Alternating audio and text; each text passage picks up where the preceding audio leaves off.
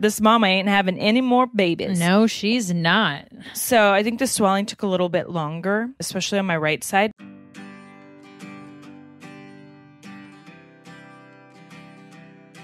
That's kind of where they tie it up. But, I weighed, the other day, I got on the scale and I was 8 to 10 pounds away from pre-baby weight.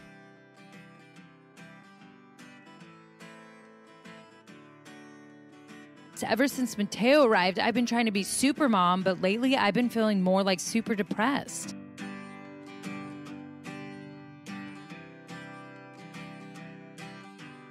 I could fight a lot of things mentally. I'm very strong in that way.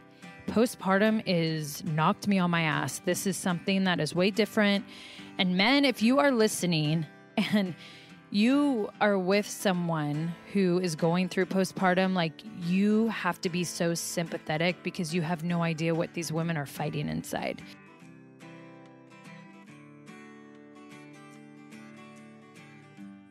Brie, and I think Brie was the first person who's asked me in weeks.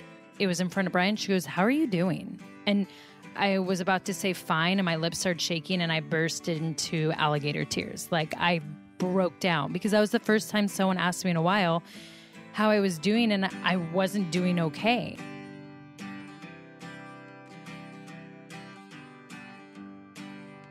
And I started to realize, like, I'm starting to fall into a postpartum depression. And I didn't realize, like, that week 7, you kind of come out of your baby blues. And like you said, Brie, you go 2 different paths. You go on the path of being healthy, or you go on the path of being depressed.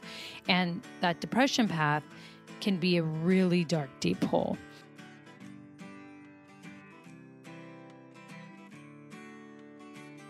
I felt bad for Artem because it made him feel terrible. And then he's like, I wish you came to me sooner, because I could tell, like, he's like, I could tell at times, like, I felt like you were starting to hate me. He's like, you could be mean. And I'm not going to lie, I did have moments of being mean, but I did have moments where I looked at him and I hated him.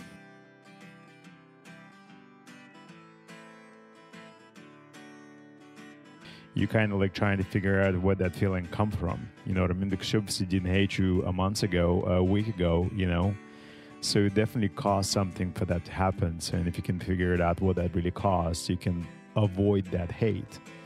And I think that's what I'm trying to concentrate on as well at this time, especially now when things are getting a little bit more real.